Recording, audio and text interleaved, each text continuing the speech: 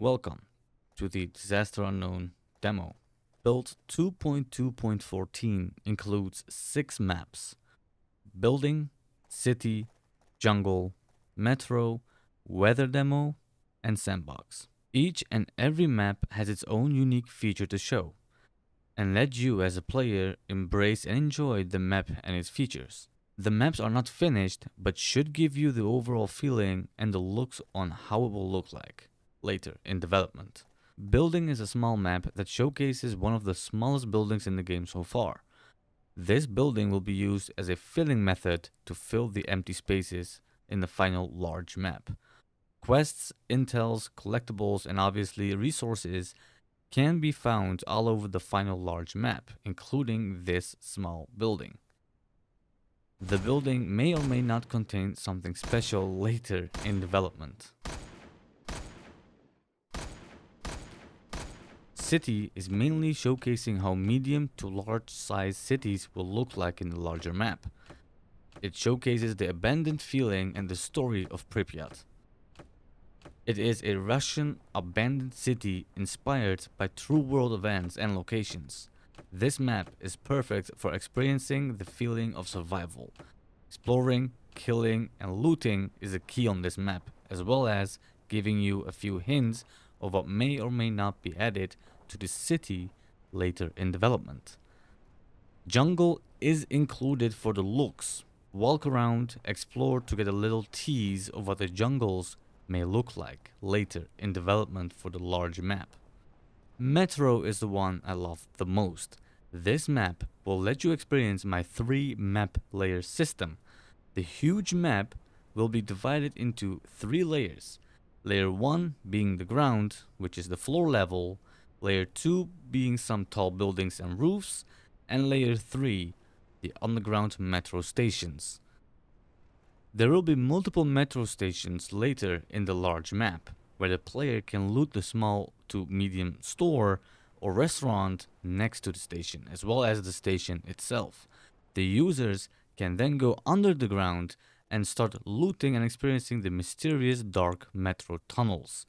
The tunnels will make it possible for the players to explore and loot special items. You can explore and loot safely for now. It is also a great system to go from one city to another while being underground, safe from other enemies. Weather Demo is letting you as a player experience the dynamic and realistic weather system. The demo has been set up so you can experience all seasons randomly at start to showcase its powers. It is also replicating true world stars, moon, and sun locations accordingly to the host. Playing at night? Well, then it is nighttime for you in the game as well. It has a 24/7 working clock, which will work perfectly with your clock in your living room. True world time, seasons, stars, moon, and sun locations are only applied for this map for now.